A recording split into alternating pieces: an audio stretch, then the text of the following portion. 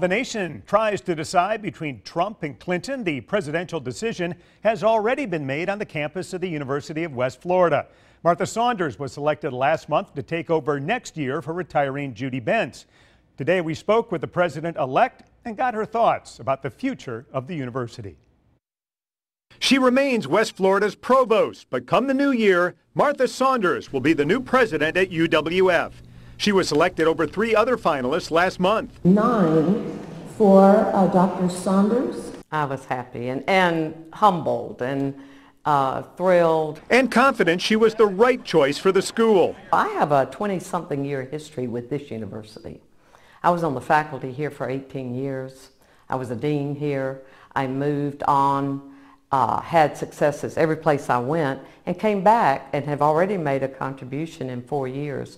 I think people know me. Saunders says when she left UWF after 18 years in 2002, she knew that someday she and her family would be back in Pensacola. We kept our house.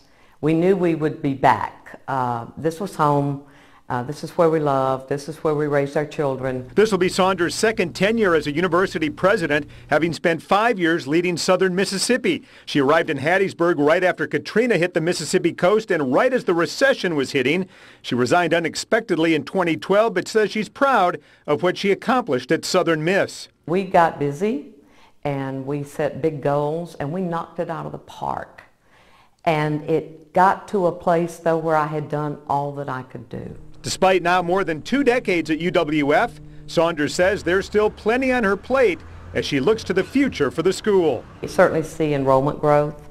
I see growth in our research. Establishing programs of excellence or preeminent programs would be something that I'm going to be leaning on pretty quickly.